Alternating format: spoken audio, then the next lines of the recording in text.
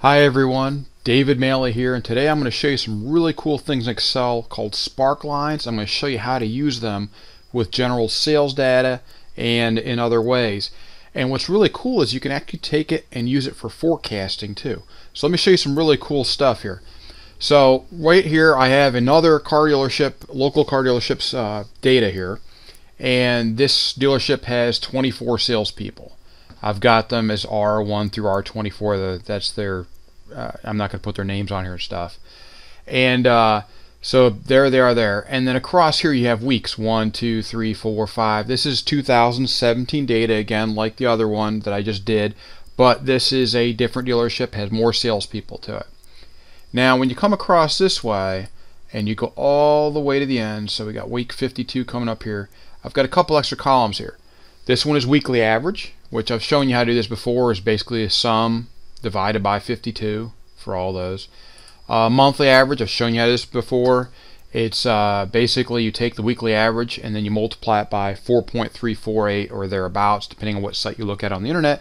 That's the average number of weeks in a month. And so when you take all the months in the year into account, that's the number you get. So now we have these three columns over here called Sparkline column, Sparkline, and win-loss. So when you're looking at a data set, you go to Insert here on Excel, and then what you do is you go over here, and there's this little area next to the filters, next to slicers and timelines. I've shown you how to do those, called Sparklines. And there's line, column, and win-loss. Those are your choices there. Now you'll see these down here a little bit messy looking, and that's because I used a whole year. That's 52 weeks, 52 data points in each, and it's really not meant for that, as you can see here. I mean, I guess maybe this one, the Sparkline, you can kind of look at it, but it's really kind of messy to look at. But this is the Sparkline if I use that one, and then when you go inside them, so if I click on one of these and you click on Design, you can go in here, and I've selected high point, low point. You can pick marker color, you know, to differentiate negative points if you want by different colors, make them purple, whatever you want to do. So I've put high points, low points, and again, this is the Sparkline column. So if I go back here, you can see it here, Sparkline. This is the column one here. The line one is this one, and this one is the win-loss, which will show you ups and downs, or positives versus negatives. But again, that's too many data points. Got 52 data points in here. So what I've done is I've taken a subset of this. Okay, I'm going to bring it down here so where it gets really interesting. So I took these weeks right here, weeks 1 through 5, same sales reps, and see how it looks much cleaner now. Now we're looking at a Sparkline, a win-loss, and a Sparkline column. And so from this, you can quickly see how your sales reps are doing on a monthly basis, because basically a month's going to have 4 or 5 weeks in it. In this case, I took 5. It could be 4, and then it depends on your accounting methods and what you do. But if you did this, you could quickly pinpoint, you know, who started off the month great and who's ending it on a very low note, like this one right here, R16. Who's doing okay, who's doing better at the end. This guy's obviously started bad, 1 per week and then 6 and 4. Here's one ending with a 9, a high note. We got all kinds of them in here. We got some that have some high sales, and then we have a 0 in between. Maybe they took that week off. I don't know. I don't have that information. Negatives, like here's a -1. That means that they had, or here, and here's one too, and here's a couple here. That means that they had a deal that the financing fell through, or for whatever reason the car was returned. The bank came back and said they didn't want to loan to them. Whatever it was, they didn't have the down payment they said they would have, in time for the month-end close, or the week, or whatever it was, or it could be it could be anything. Regardless, so that's how you have negatives in there. But here you see the Sparkline. It's got the same setup. Okay, so if you come in here, high point, low point. Now it gives you 2 points instead of a bunch of points all across. Maybe 3 points if it's got a low point and a couple highs. But what's nice is you can quickly see who's doing well, who's not, who's trending well in the month, who's trending downward, who's trending upward. You can also see that backed up by the win-loss. Okay, so this guy's got 4 good notes, 4 good points, and 1 bad low. Okay, this guy's doing okay. He's about the same all the way throughout. But that's not necessarily the case, because if you look at this, he's really not one of the top salespeople. 94641. Maybe we got to look at it. Maybe he is. I don't know. We'll have to look at it and compare them all. But if you look at this, you want to have more than 1 point. So you look at that, then you look at this, and you say, oh, wait a minute.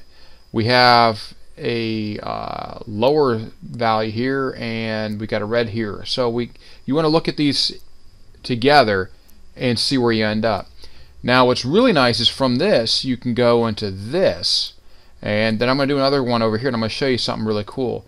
Okay, so down below I have all these to the total, so it's the total per week average.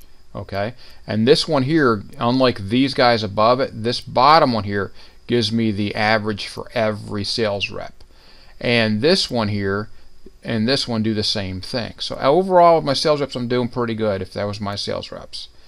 And then what I've done is I've gone here and I've gotten the temperature for each of these weeks, and I know that temperature is extremely well correlated with sales in fields like in most sales related niches. So this is from car sales, from a car dealership. It's very related to that. So if the days are extremely hot, fewer people come in. If the days are normal, a lot of people come in. If it rains, they tend to stay away. And if it's very cold, you don't see a lot of people come in. So it's pretty well correlated. So if you look here, we got temperature for week 1, temperature for week 2, temperature for week 3, 4, and 5. We already know those. We also know up here I could get, you know, week 6 and week 7 and week 8. Well, I want to show you forecasting with Sparklines and stuff here. So we've got those are the knowns. So you can go on the internet and go and look backwards, and you can get forecasts. You can get forecasts going forward from weather.com, places like that, Weather Underground. You can also go to places to, if you want to play with this kind of data and look at the past years. This is 2017 data up here. This is 2017 data, and so is this.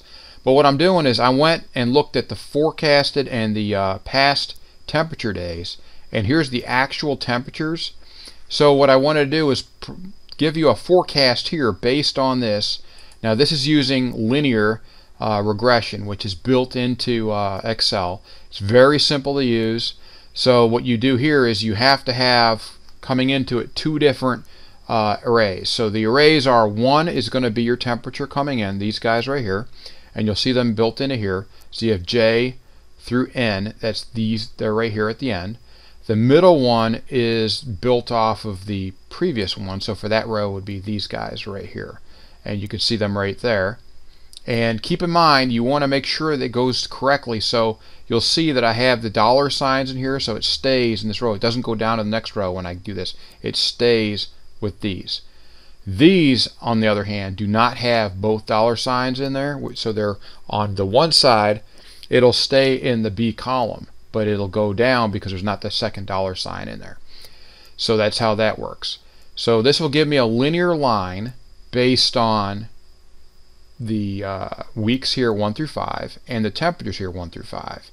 And then the first one here, this is 059, which is this guy right here, which is our forecast. Okay, so that's how you would go forward with the forecast, and I have 5 forecast temps here based on that. So then these 5 weeks here will be based on these 5 in this formula right here. So you bring those in, and this is the temperatures that I get. Then what I can do is I can actually go and test these. I can go right above and say, like, that first one is for week 6 is 1.9. Now we're not going to be 100% accurate here, and I understand that it's linear. So week 6 is 8 versus I've got 1. Well, we're way off there for that guy. But then we got 5.4. He's got 12. 4.9, 1.9, and 2.3. Well, he's closer on week 9, but he's pretty far off. But that's okay. It's again, this is linear regression. Linear regression is basically a straight line. It doesn't take into account seasonality and some other things. So there are other methods you can use than just linear regression for forecasting. But I just wanted to show you how it's done quickly. And then the cool thing is, now these are individuals versus the bottom is the actual overall. So it'd be more interesting to see what, now I didn't do the overall here, I could have, and then we could compare this to that, and that would probably get a lot closer, because as you go into just individuals, you will have a lot of variance. You'll have somebody that's gone for a day or takes 2 weeks off, and somebody else that sells like gangbusters for 2 weeks out of nowhere because his relatives all come in. You'll have things like that happen.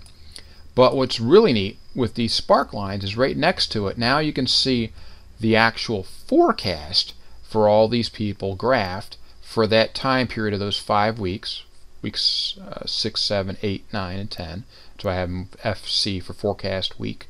And then at the bottom here, remember again, we're taking the last column here, takes the average for all of them. So it averages all the sales reps. So you're getting more numbers, more data, and it's going to be much more accurate. So that's your whole group, their average across them. And here's what they're doing, their average. So some people, actually the guy right above, basically falls right in line with this, with the group average. Some of them are completely opposite, and some of them again fall right in with it. But that's what Sparklines do. So Sparklines are very simple to use. You just go up here, go to insert, and you put them in, and so when you're building it, even like over here, when you click on this, you click on the Sparkline you want, then it'll ask you for the date range you want, or the time series range, and then what you would do is for that first one, I would just copy from week 1 all the way across, just like you're selecting for a pivot chart, all the way to 52. Or you can put in the range if you want, which would be B2 to what, BA2 or BA3, I'm sorry. And then once you've selected that and you've selected the pivot chart or the Sparklines that you want, it'll put it in, and then you can just go in there and decide, okay, I want to customize this a little bit. I want, so you hit design. You can have first point, last point, high point, low point, negative points, marker color. You can even change the color of it. You could change it to green, to blue, to whatever you want. And but keep in mind, when you're using data, you want to have fewer data points. So maybe like a month's worth of data. You don't want to have 100 data points and then draw out some charts, because look at the difference. This is pretty simple and easy to use and look at. If I go over here, look at these. That's kind of a little bit messy, and it's really, hard to tell what it is, and it's really not that pretty. So you definitely want to go and stick with a lower data range, 4, 5, 6, maybe 10 data points. That's about it. You don't want to go beyond that with Sparklines. But it's a cool way to show data inside of the row. Okay, inside the row, instead of just having all the rows shown in a graph outside of it, this actually puts it inside each row, and it's just kind of cool to use. And then you can use it to compare back and forth. You can compare it to your totals. You can do all kinds of cool stuff with it. But in here we showed you how to use Sparklines, all of them, every attribute of them, how to load them in, where to use them, and even some forecasting, some cool ideas and techniques here. Linear regression works wonderful for some things. Some things it may not, because you have to take seasonality into account. So seasonality is, you've got months and areas where you got better sales than others, and it depends on your niche. It depends on what you're selling. It could be a lot of different things, but this is a great way to look at forecasts of different things and to look at data and see it in the rows as it moves through, sets or through weeks and through time series. So thanks again for watching. Please subscribe and like. I've got a lot of other great videos on my channels that you're gonna like, on my channel that you're gonna like, and we've just covered all kinds of great stuff in Excel, R, ggplot, Alteryx, you name it. We're gonna be putting it on there, and this is stuff that I use every day in data analysis and data science. So thanks again for watching. Please subscribe and like, and have a great day.